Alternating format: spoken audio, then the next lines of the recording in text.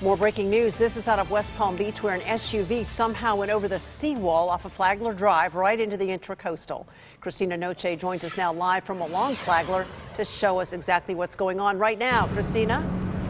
Well, if you're getting ready to leave the house and you're coming down Flagler Drive just south of the Royal Park Bridge, you're going to have to take a different way for now. We'll talk about that in 1 minute, but look behind me there and you can see the SUV getting pulled out of the water right now. Now, West Palm Beach police reported to calls that an SUV had gone over the seawall into the Intracoastal. Luckily, the driver, we're told, got out just in time, was able to jump out before it went into the water. So luckily, no one hurt in this crash, but you can see the tow truck right now working to pull it out of the water, which took them some time because they had to get it over this wall as well. Now, if you are coming through this area on Flagler Drive, you can see this is blocked off right here, and police have been asking people to go around. So Flagler Drive just south of the Royal Park Bridge right now, both of those lanes are going to be closed, but they already have the car out, so it shouldn't be that much longer. Reporting live in West Palm Beach, Christina Noche,